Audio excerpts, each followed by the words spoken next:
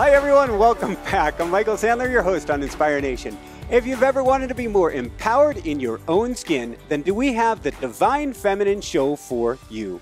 Today I'll be talking with best-selling author and scholar of the Divine Feminine, Meggan Watterson, who has a Masters of Theological Studies from Harvard Divinity School, a Masters of Divinity from Union Theological Seminary, and is the author and creator of an empowering new set of oracle cards, the Divine Feminine.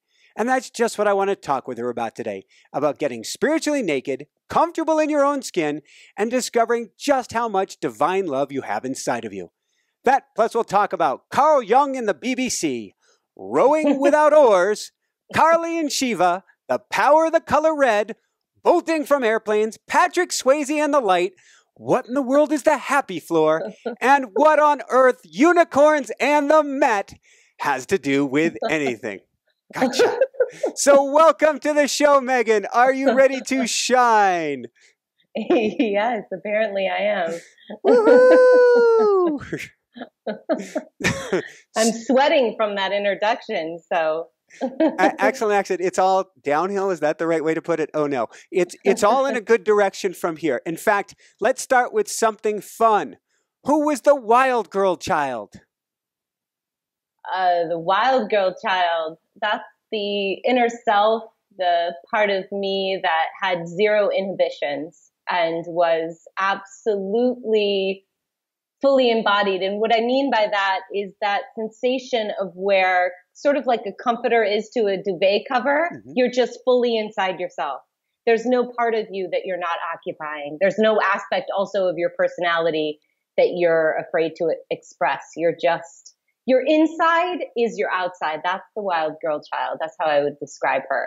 There's complete integrity, if you know what I mean.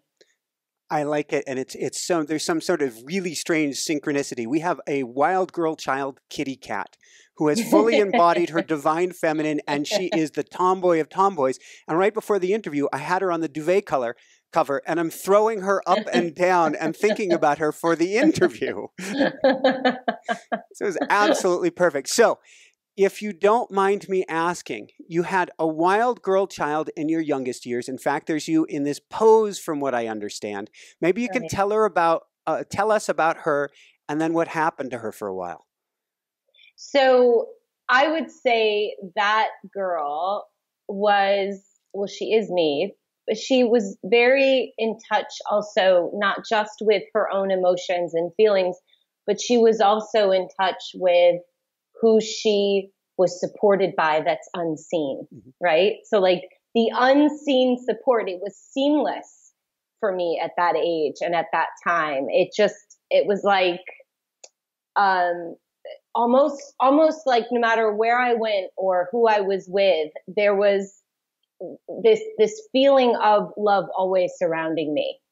And when I was a little girl at a friend's house, I was sexually assaulted. And what that did to me, I mean, the depths of what I could describe that did on a physical level was it cut me off from that sense of there being this good, capital G good, and this energy of love. I felt cut off from that. And also simultaneously then, I was cut off from feeling safe to express that wild girl child, that little love, which, the voice of love sometimes expresses itself with fire. It's a holy fire, and indignation. Like you cross that little kitty cat and she's going to scratch you. And there's something very sacred about that. And I lost that ability to be able to honestly express when I was either happy or outraged. I just, got really severed from myself and also from that goodness that I had felt before, that sense of presence of love, a love that was too holy to even talk about, love that was just there and felt, and I couldn't perceive it anymore after that. Thank you so much for sharing. What's powerful to me, though, is how it started, how the fire the fire was stoked and started to come out. I mean, Unitarian Church at age 10 with a guy teaching about God. What happened? The poor man. He was wonderful too. The poor man. I still remember him. He was in socks and sandals and he was just a sweet man. But for me, him not knowing that happened, I didn't tell anyone. So how would he know? I was silent about all of that. But then walking into that situation where I was being told that God was a father and a father only, right? Like that God was male and masculine, and that is how God has been perceived for the majority of the world religions, right? For millennia. And there isn't this concept also of an equal she presence, right? Like a divine feminine, there's the divine masculine, but then there's the father and the son, but where are the mother and the daughter? And that to me, because of what had happened, that felt dangerous. And it also felt connected. It felt like, okay, if we don't honor the fact that the divine is so much more than just a father is everything and so crucial, but so is the mother. Like if we're going to anthropomorphize God at all, it felt significant to me that because we had only deified the male and the masculine, somehow that was translating into the female body getting misunderstood as somehow less than or disposable or objectified, And so I felt like, where is the mother? That was the question that I went. But yeah, I broke out in hives. That's basically what happened. Because I wasn't able to articulate at that age everything that I know now and everything that I then became so passionate about finding out. I just broke out into hives. I mean, it was not pretty. And I went running from the church and never went back, not formally. So most people don't have that reaction to the Bible. You know what's cool, though, is we had on Alberto Villoldo yesterday. And, you did. I love him. He's absolutely amazing. And he was talking about how the real ancient religions or practices, even the word religion he would probably hesitate to use, were from the divine feminine. Right. I just was a part of his year of living sacred, and he speaks so much about the fact that the divine is embodied fully, whether you're male or female, or, it doesn't have anything to do with that. And I think what I was coming up against as a little girl was that, for my experience, for me, this was creating a cyclops in our vision of the divine. We were only seeing one side of what it means to be God, right? We were like a cyclops, and what we need is that other eye that can perceive the totality of what it means to be God. So let's go from, I can't believe I'm going to say this, cyclopses to unicorns. Yes. So I didn't know at that time, when I was a teenager at the Met, I had no idea that there were these ancient correlations between Christ and the unicorn. I had no idea. And since I had left the church so completely, right, I didn't know much about Jesus other than, some of the rules around who can and cannot be Christian, right? Like, my brother was gay and I believed that he was just as holy as anybody else, those types of things. So I didn't have a concept of Christ that would have been positive. I wasn't looking to find any Christology, right? I wasn't looking for Christ, but that unicorn moved me to tears. The unicorn tapestries that were in the Met at that time, because it awoke something in me. When I was looking at the unicorn in the fence, I felt this stirring of, I talked about that sense of a presence of love being around me and always protecting me and supporting me. Well, this was like that, but I felt like this door opened from inside my heart, and that love that I thought had disappeared was actually inside me. And I could feel it. And I could feel that, like the unicorn with that fence, no one and nothing could ever touch that. Like that is this aspect of me that is eternal, and that, you know, I feel like I know in my blood, in my bones, that there's something else. I don't know what there is, but I've had too many experiences. I studied near-death experiences in college. I was fascinated by them. So compelled by them.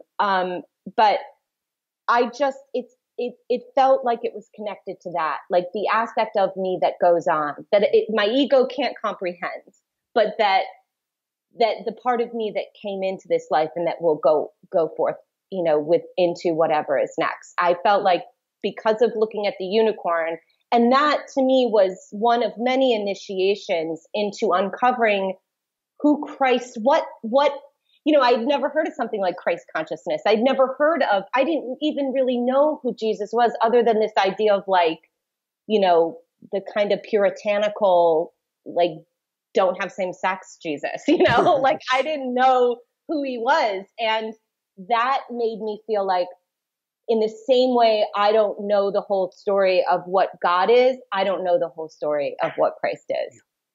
Right? Did that light the fire under you? Where was it as a child you're going, I need to know more? Yep. Yes. I think what started lighting the fire, honestly, was hearing about, you know, I kind of had that savior complex for a while. I threatened many times to, you know, starve myself like Gandhi.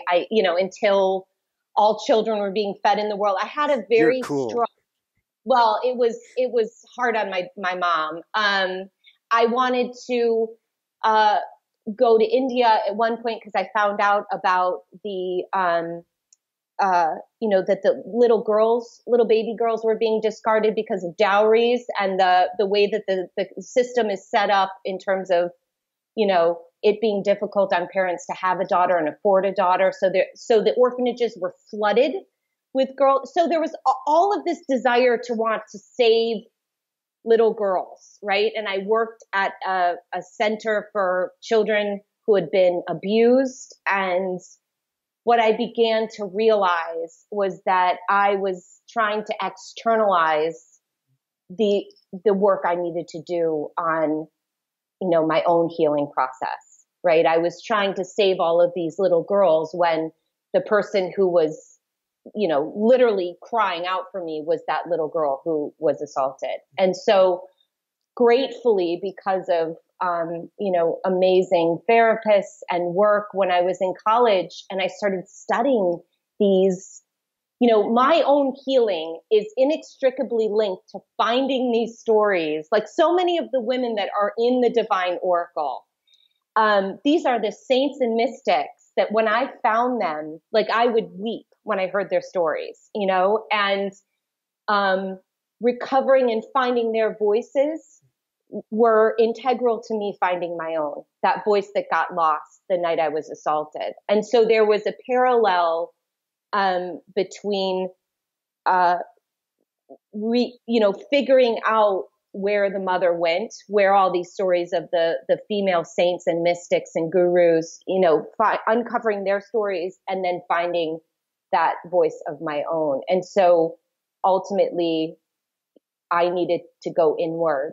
And, you know, that's what every one of their stories is about, is that it's that something which is ineffable inside us in the heart that we crave for most. And that if we're lucky, we realize that nothing else outside of us will satisfy. Thank you. There's an image burned into my brain. I think it's you in Spain. You're up on a hillside. You've got God written next to your arm. Yeah. The Hermitage. Yep. Maybe you can share about that.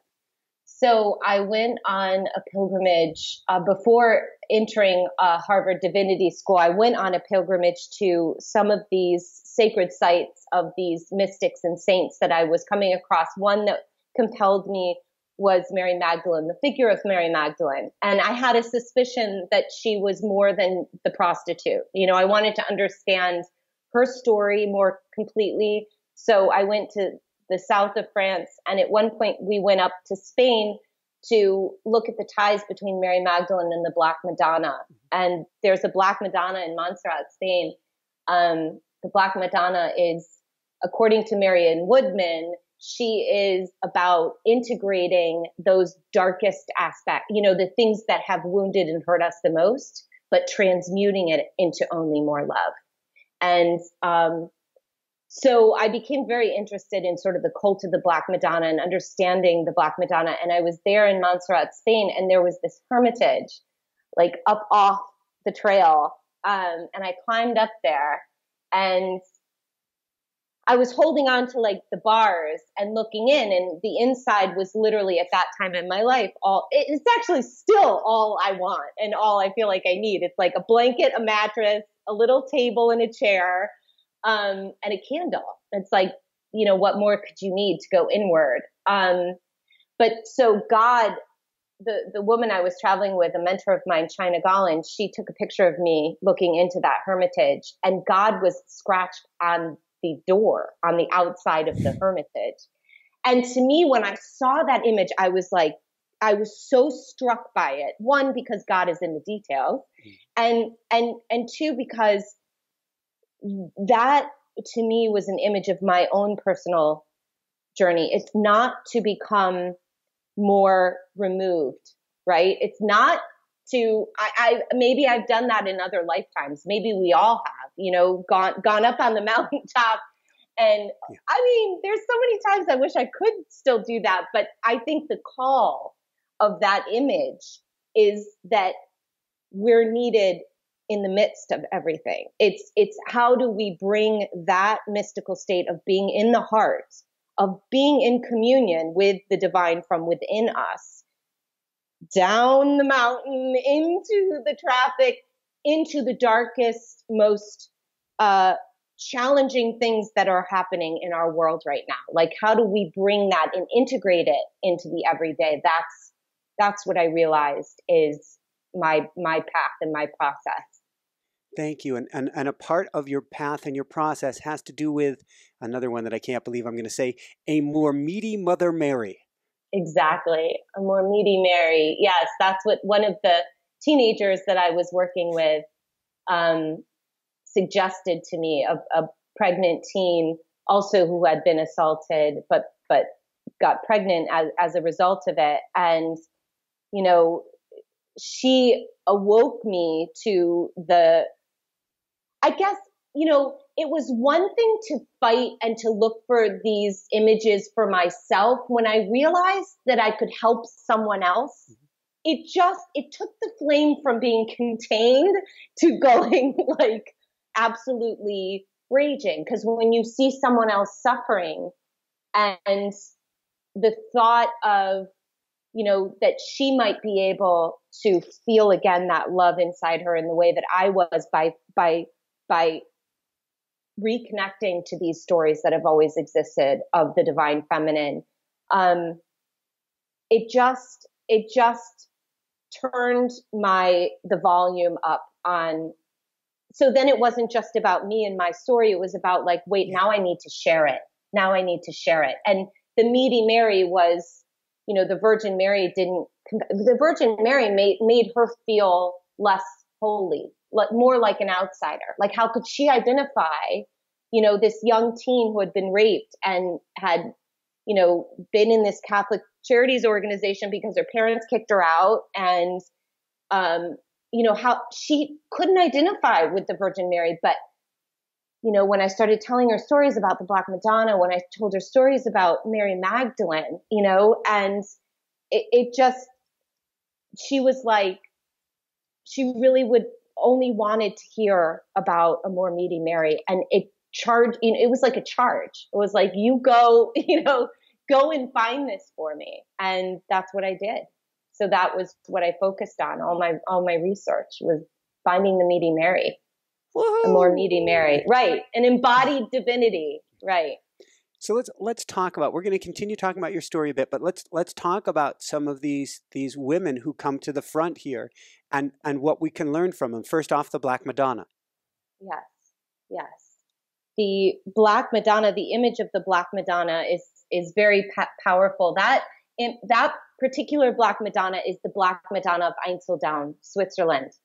I actually had a red lady, that's my women's spirituality group. There was a red lady who went to Einsiedeln recently and lit a candle.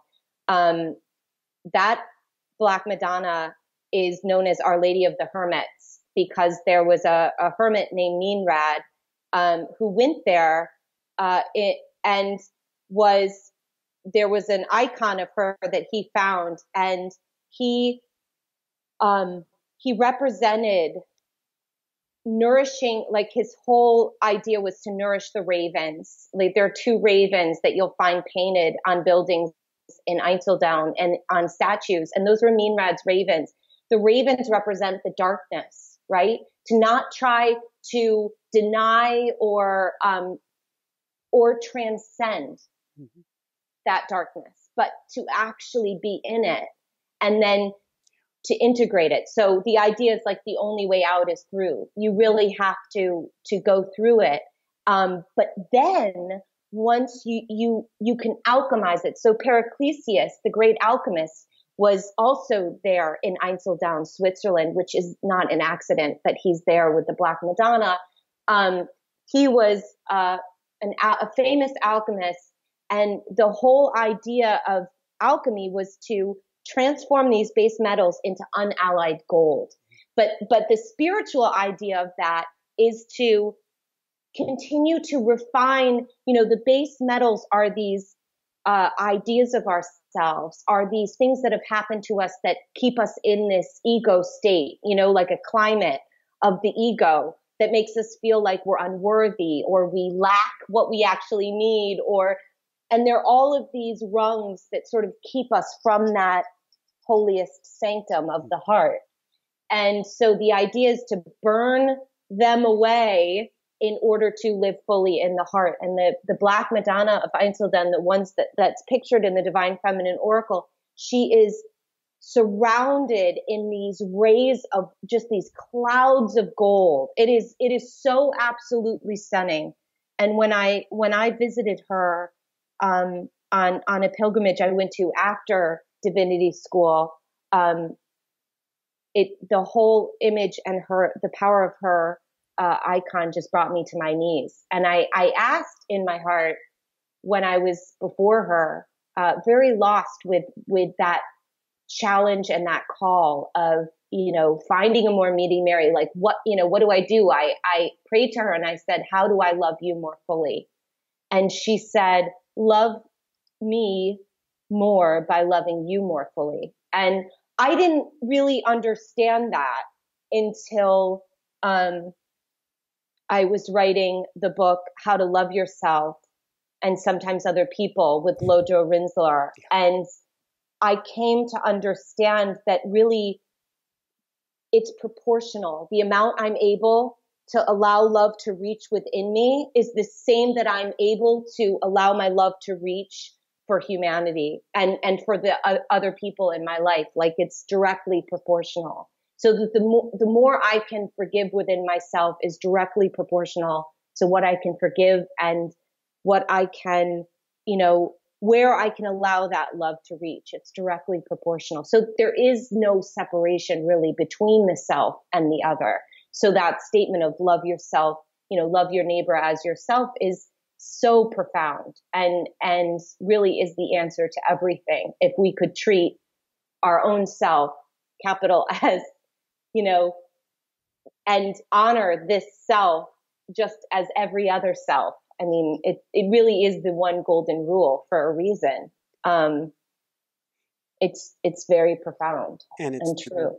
It's the biggest challenge because to love oneself is I'm not going to pick on modern religion, but in many ways, being born in original sin is the opposite of being told to love oneself.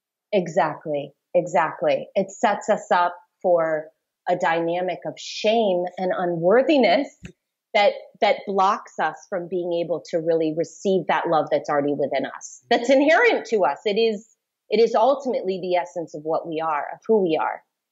So I agree. And that's what I've come up against. Absolutely. With so many people that have read my work is that, that idea that they're intrinsically unworthy of love, and have to unlearn that. So many people that I've met in life, so many will argue and fight me, and would almost fight to the death to defend why they're not worthy. Right. Right. Yeah. How do we move past that? Well, I think it takes that desire. One of the tapestries from the Middle Age Museum in France, because I followed that, unicorn in the tapestries. One of the tapestries says in Middle French, "à mon seul désir," which means "to my one desire." Mm-hmm. And the idea is that the desire for that love, for that divine love, all we need is that intention. All we need is that desire to want to feel more love or bring more love into our lives. And we begin to surround ourselves with the opportunities, even if it's just coming across, this podcast, for someone. It's that it's a frequency, it's an energy, that intention, that desire sets a course, so that love becomes your guide, love becomes your weight beyond any, religious tradition. What I like to say is that the women, the female saints of gurus, mystics, poets that are a part of this oracle, the red thread that connects them is that from within their lifetimes, regardless of what oppressive, situation they were in, they all had that desire to want to feel divine love, to want to experience and embody love. And they all found different ways of being able to do that. And I think that that's what it takes. And then, for each of us, the way to there is individual. It's a labyrinth. It's completely unique because each one of us has been, influenced by religion or by negative things that have happened in our life, like challenges that we have to integrate and figure out how to transmute, into more love. It's all so different. For me, it took finding the divine feminine. For me, it took finding these stories that relate an attribute of that vulnerability is our strength, right? That going inward is the most revolutionary thing we could ever do, because once we disengage with what other people are saying about us or what everybody else is telling us we need or who we are, it is such a revolutionary act to shut all of that down and place ourselves in, I like to put myself in a golden egg of light, and just go inward and go into the heart and hear what the soul has to say, and then be guided by that. Woo! Speaking about golden eggs, there's so many different directions I want to go with this, but we had we started pulling cards last night, and my wife Jessica, she's the producer, she pulled the first card, and it was this golden egg. Oh yeah, the cosmic egg. What can you tell us about it? And she's reading it. She's going, "This is just so appropriate." So the golden egg is the cosmic egg is the 53rd card in the oracle. It's really the card that holds the entire oracle. And the reason why it's in the shape of an egg is because of the ancient symbol of the Vesica Piscis. So one of the most ancient symbols of the overlap of the divine feminine and the divine masculine, or the human and the divine, or the angelic and the human, whatever, the male, female, however you want. So it's two circles overlapping and you get this egg-like shape. That's called the Vesica Piscis. I'll move my chair to the side for everybody on YouTube because it's there by my shoulder. And that Mary Magdalene is on the cover for the reason of that her story to me is very powerful and timely right now, And that's what I want to hear about. That's what I was going to ask about next. But you had brought up golden egg. So I'm like, well, go to golden. And then we've got to hear the real story behind Mary. So the cosmic egg, just for that card, the frequency of it is this idea that we are always expanding in love, right? We are, the energy, the frequency of what we are is participating in this evolution that ultimately is about our souls learning how to expand in love. And just like the universe is constantly expanding, which is like hard to wrap, but so are we. And we can fight it, and we can do everything and we can refuse to try to evolve, but that the energy of the universe is moving in a direction of expansion, of expanding love. So that's the idea behind the cosmic egg, is that idea that we are setting that intention, that desire to become only more love. And then with Mary Magdalene's story, what I found was that no, she was not a prostitute. When I studied about her at both theological seminary and also in divinity school, was that she was not the prostitute. That was something that was created by the Catholic Church much, much later beyond her story. Before the 4th century, Mary Magdalene was understood to be an apostle to the apostle, which Pope Francis has now rehabilitated her. Instead of the penitent prostitute, she is now officially the apostle to the apostles. The egg in her story has to do with her own particular ministry, which began after Christ was crucified. Supposedly she traveled to the court of Tiberius. She was a wealthy woman and most likely supported Christ and the Christ movement. And she went to the court of Tiberius Caesar, and she was bearing witness to how poorly Pontius Pilate had, doled out justice for Christ, and that she had witnessed his resurrection. Now, what she was trying, I think, to describe was an ability to see him with a spiritual vision that we can acquire, that can perceive others that have passed over, but they can be fully present. So there are many other mystics who are in the oracle, who also, like Saint Teresa of Avila, who had visions in 1515 of Christ when she was 44, that she said were so real. It was as if he was physically in bodily form standing before her, but she knew he was not. No one else could see him. But so it was this spiritual eye of the heart that she had acquired. And she talks about these 7 stages that she went through, the 7 mansions in her masterpiece, The Interior Castle.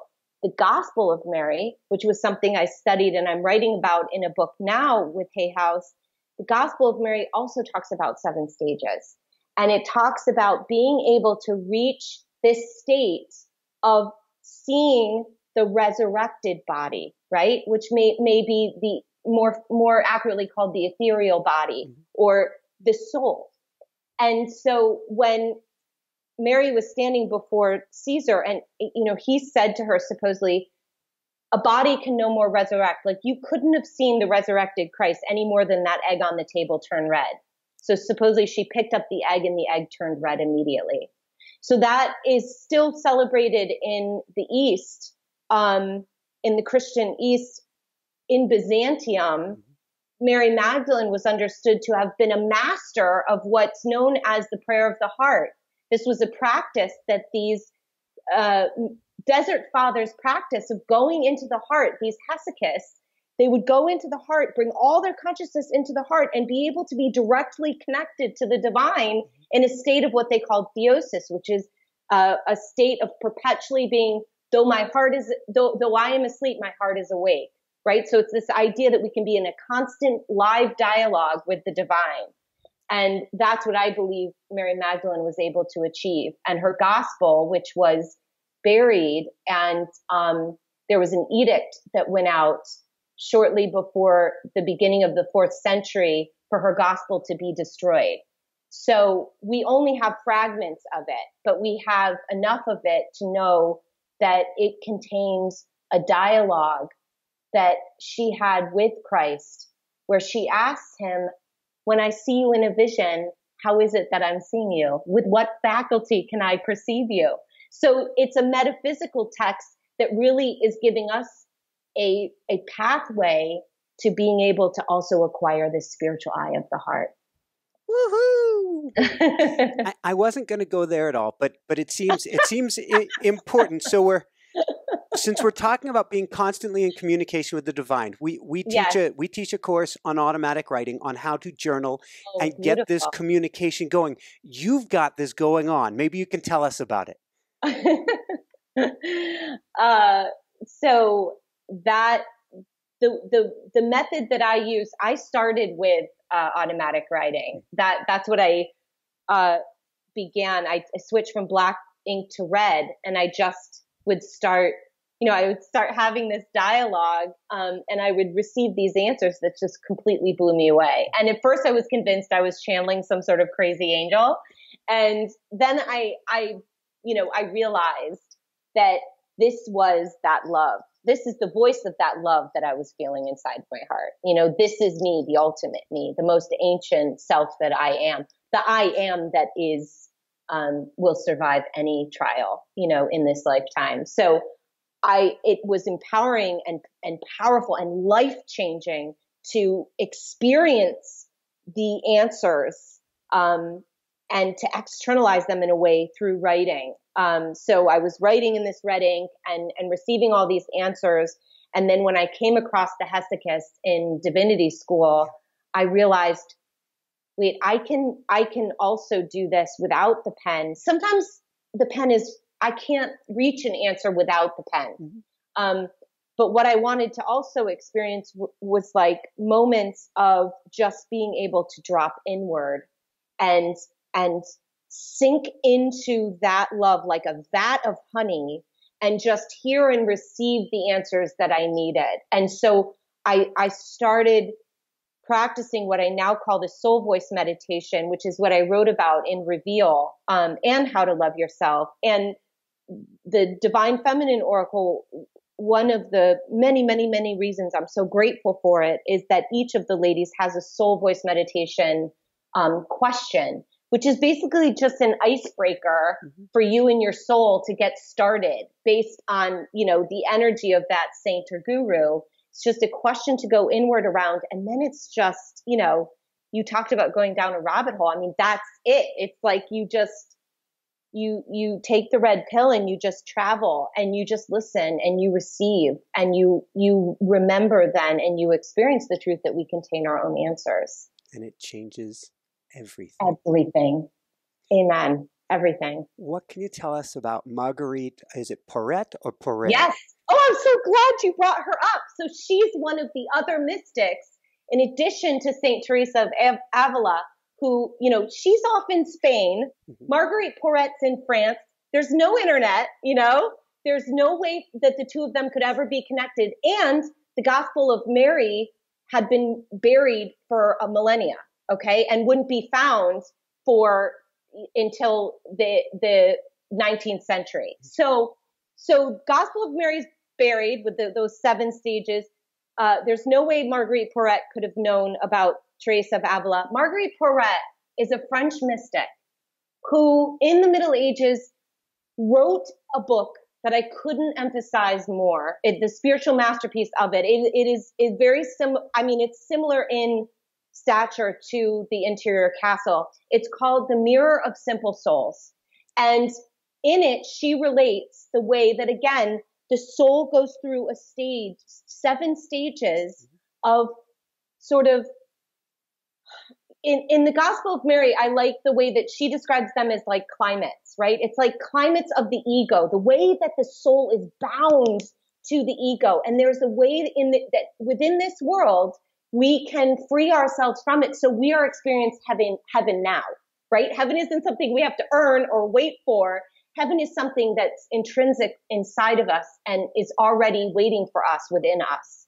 So her mystical masterpiece, The Mirror of Simple Souls, basically said, God is love and you are nothing except love, right? So there is no separation.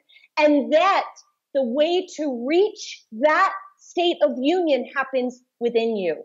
So the reason she got burned at the stake and her book was burned as well was because then it was giving this message that the church isn't needed in order to, right? Like we don't actually need to have our sins absolved because we do the inner work that reconnects us directly to the divine. And that was considered, a heresy and too threatening to the church. So she was burned at the stake, and her masterpiece has been recovered, and it is something you can buy. But so the reason why I was excited you said that is because there is a lineage here that's 7, the fact that it's 7 and the fact that these women all reached the same conclusion. Mary, having followed what was clearly Christ's transmission, Saint Teresa from within her abbess in Spain as a Carmelite, and Marguerite Porete as what was known as a Beguine in France. All of these saints reached the same conclusion that we are love, and our work here is to embody that love. Woohoo! Why am I getting goosebumps every time you say 7? Yes, because I think that there's something intrinsic. I think it's a message. It's almost like linking us. I mean, that's the chakras. There's something that is so profound and unifying, something that transcends time and place and culture. It's a truth. I think it's a truth. And I know that's why I get chills, is it feels like a pathway that it's in our blood. Like we'll find it. Like it's somehow encoded in us, this way. And may it only become more clear now that the Gospel of Mary has been found, now that these voices of these, female saints have found it, may it only become clearer, that path. And that's 7, that's sacred 7. Awesome. I've had almost tears the whole interview. And to me, when I'm in a place of tears, that's not sadness, that's truth, that's joy, but it's in alignment or congruence. Yeah. Maybe you can share with us real briefly about your deck, how it came about, and how we best use this. These are very, very powerful souls in here. So it came about as, these are my lady loves. I mean, that's how I refer to them. These are the stories, the voices, the deep medicine that healed me. This is how I came back home to myself, is through their stories. And the diversity is because I wanted to find where these voices of the divine feminine have existed throughout all time in all different cultures and religions. And also I wanted as many women as possible to be able to receive what in Sanskrit is referred to as darshan. It's seeing and being seen by the divine. I believe that there is no spiritual hierarchy to the world, to existence. So we are all of us, like I am eye to eye with an angel. An angel's not above me or beyond me or outside of me. I'm going to connect with an angel from within me once I release those ideas that I'm beneath one. So there was an intense purpose to having all of the ladies meet whoever is the reader eye to eye. And there was a purpose behind the representation of as much diversity as possible, because I believe we are all love. And that includes the animal realm and all of the earth and the created world. So that was an expressed intention. And then the reason why these particular ladies is also because they mirror this. Let me use the example of Enheduanna and Inanna. So Inanna is this ancient Mesopotamian goddess who is known as the goddess of heaven and earth. But then what happened in this oracle So this is the way my life works. I have a close friend who I created an event in New York with Eve Ensler, that was an event, to heal, and all these women came to speak, and it was this amazing event. And this woman has a tattoo of Inanna, and then she had this other woman on her arm. Wow. And as I was doing this oracle, I saw a vision as I was writing about Inanna. I suddenly had a vision of her tattoos and that work that we did, and we called it Just Love, that event. And so I texted her. I was like, who is that other woman? Not Inanna, but the tattoo of the other woman. She goes, her name is Enheduanna, and she was the first priestess of Inanna. So I researched Enheduanna, who I'd never heard of before. And she is the first author in all of recorded history. Wow.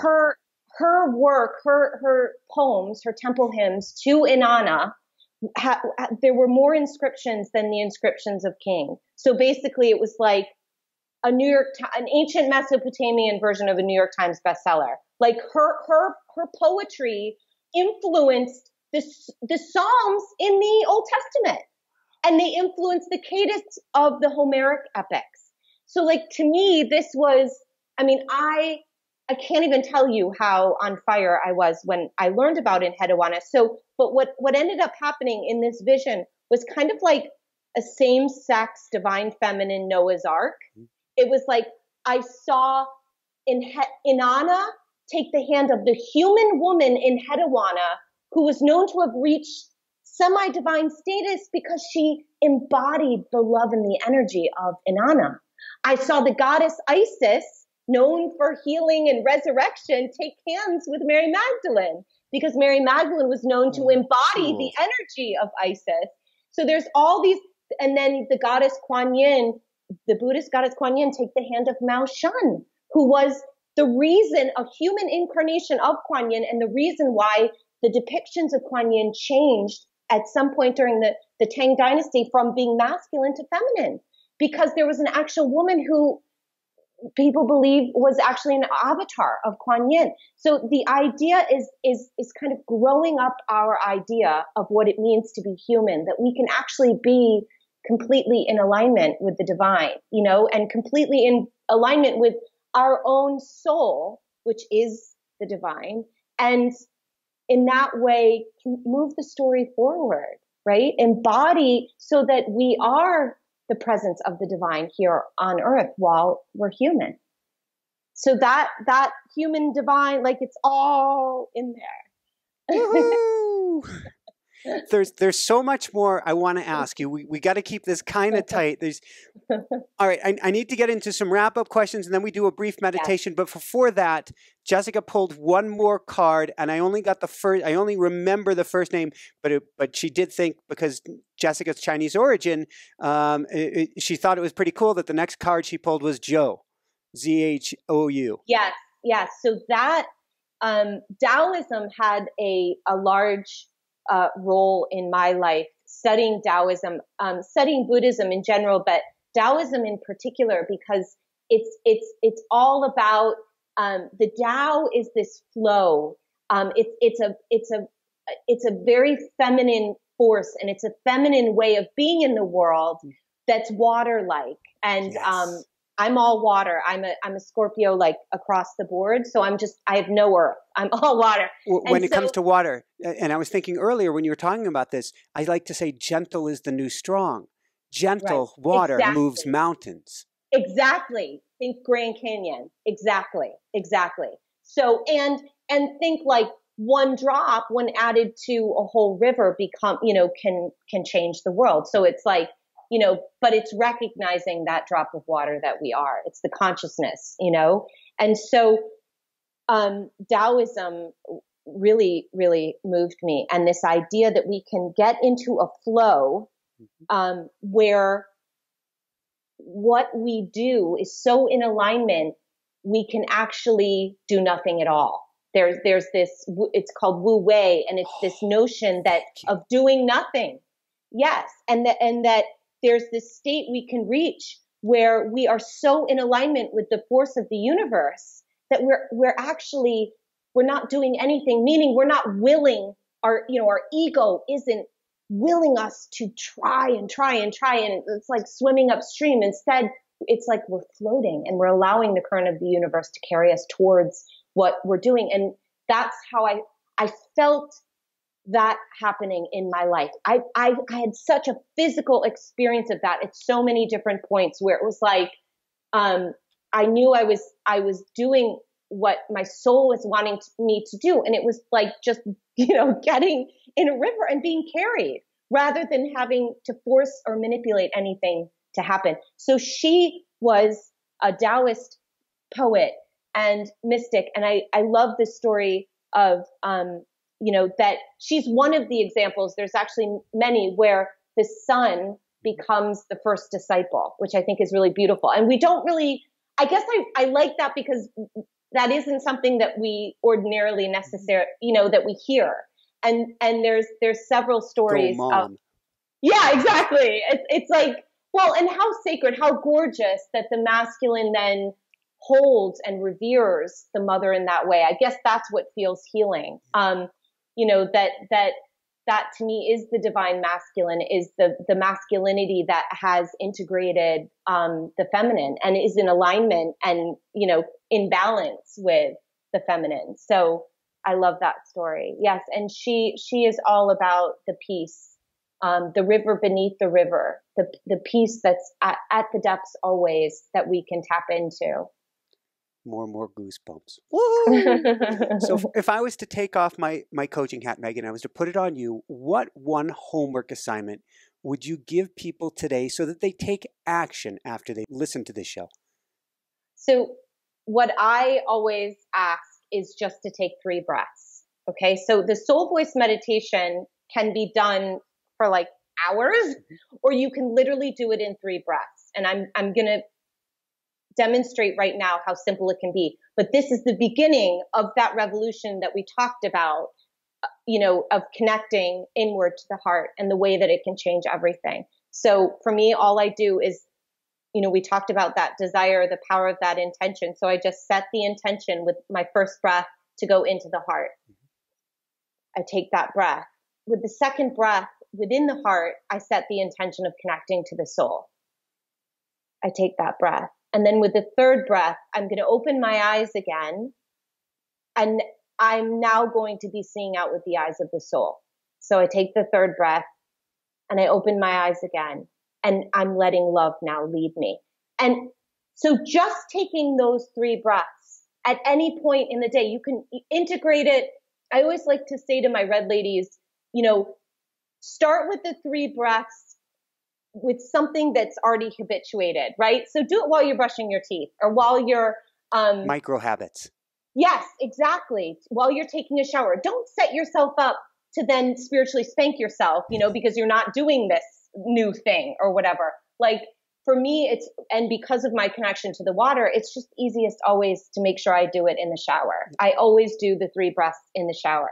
And if you have a strong imagination, you want to do something like what comes to you is going to be the strongest, which is also why I don't suggest any particular way of reading the oracle other than just to follow your own intuition. But some ladies imagine going with the 3 breaths, going into the heart and like turning on a light, or just giving their soul a fist pump. You can use your imagination. It doesn't matter, but it's like this little sip, this little taste every day, whenever you need it. I mean, what I found is that I craved it more and more and more. And, it eventually led to, as you witnessed, when I drop in, it's hard for me to come back up. Yes, I have seen this. And we're supposed to do a guided meditation at the end. I'm a little concerned about this one. Yeah, I might not come back. So, because for me, it's just so delicious to be in that space. But it takes cultivating, and it takes that desire to want to be led by love, to want to experience more love in your life. Beautiful. On that note, what advice would you give? This is a question from Jessica specifically. What advice would you give parents or moms to help their kids today? So I am an indie mom, and my son is 8, and I mean, and it could be him, but from my experience, kids are just naturals at meditating. It's completely innate, just in the way that a kid can do a downward dog in a way that, you know, we have to be practiced yogis before we can reach. For me, his imagination is still so wide open and so colorful and powerful. We just use the soul voice meditation for him to anchor into his heart. He has anxiety and, you know, moments of fear, and we just together go into the heart. Sometimes he uses an elevator. He presses number 7 and it goes down into his heart. Yeah. So it's like, just use, but follow their lead, like set up the framework to hold the space for them to go inward, but really just let them, their imagination is so profound, and it's more fun for them if they can really color it with their own imagination and, you know, have an active role in it. Awesome. So on that note, what personally brings you the greatest happiness, or what I call the woohoo factor? I would say daily experiences of entering into that cathedral in my heart. That's, you know, I think once you start taking those sips, you crave it in the same way that when you stop going to the gym, your body's like, wah, you know. I think once you start practicing that stillness and that space of immense love, nothing else really compares. Like there's no competition. So I think that is the truest source of happiness for me, is going inward and experiencing that love that is love that is love. I can't believe I'm bringing this up, but when you said nothing else compares, I now hear Sinead O'Connor singing about her. Well, it's singing about her mother. In a sense, that could be a divine mother. Nothing else compares to you. Right. Well, there is, you know, I do think that there's truth in that. It's a missing piece. You know, it's something that we search for in things outside of us and in people outside of us. But ultimately, until we turn on the lights of that cathedral in the heart, we won't be satisfied by the things outside of us. So it's the ultimate happiness, I think, an anchor. Woohoo! On that note, talking about turning on the cathedral light of your heart, where can people go to find your beautiful deck and to find out more? So it's on Amazon. You can buy it, and the full list of where it's being sold is on my website. My name has an egg in it, so it's double G, and my last name has 2 T's, double G, double T, MegganWatterson.com. There's a page with the information about the Divine Feminine Oracle and all the places it can be bought. Fantastic. So if you didn't catch Meggan, 2 G's, 2 T's, is that correct? MegganWatterson.com. Come on over to InspireNationShow.com. We'll get you over to MegganWatterson.com. This has been phenomenal, Meggan. Anything last that you want to share with people today? Just that I feel this oracle is timely.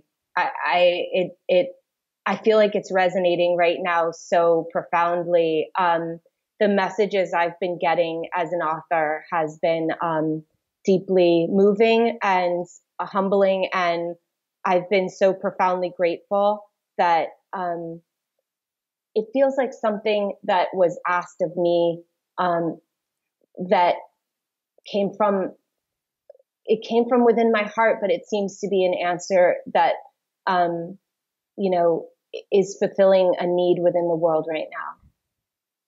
More tears. Amen. When I run out of words, you know you hit something profound. Would you have time for a very brief meditation? Yes. So as I mentioned with, and your beautiful wife pulled the cosmic egg, let's imagine right now that we are sitting inside of a cosmic egg. So just imagine a full body halo from the crown of your head to the soles of your feet. And that same golden light that is surrounding you and protecting you is also now moving swiftly through you, from the crown of your head to the soles of your feet. It's pulling this golden light through your body, and it's pulling out anything that's no longer serving you. So this egg is porous, and everything right now that does not serve you, any thoughts, energy, emotions, past experiences, is leaving through the porousness of that egg, that golden light. And now, as anything prior to this moment drains out the soles of our feet, the golden egg is also porous to receiving all information that's in highest alignment with us, for us, in this present now, this moment, this heaven already inside us.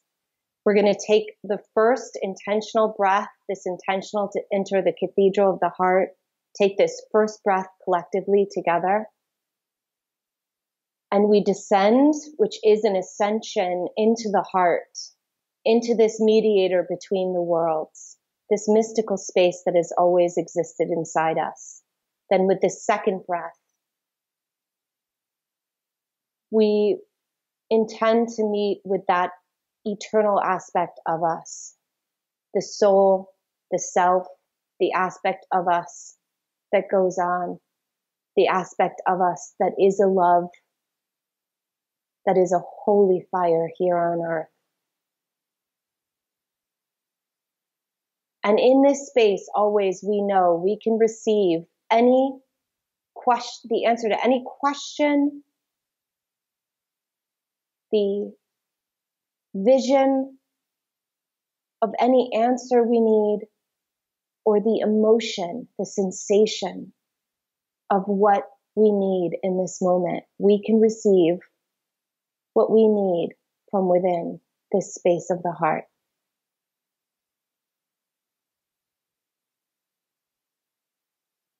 Connecting with the soul is this simple. What's difficult is believing that we are this worthy to such proximity of the divine.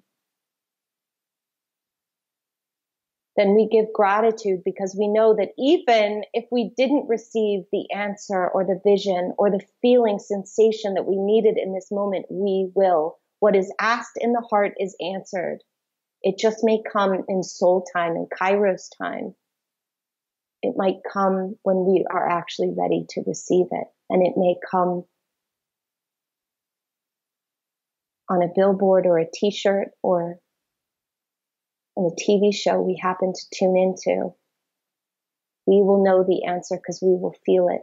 We will feel the light turn back on in this cathedral in our heart, and we will know that that answer is meant for us. So we give gratitude that it was set up this way, that we are each our own sanctuary, that this beloved body is our soul's chance to be here. We give gratitude for this opportunity to evolve the soul. And we take this third breath now to surface from behind our eyes with the vision of love. And we allow love to guide us now for the rest of the day.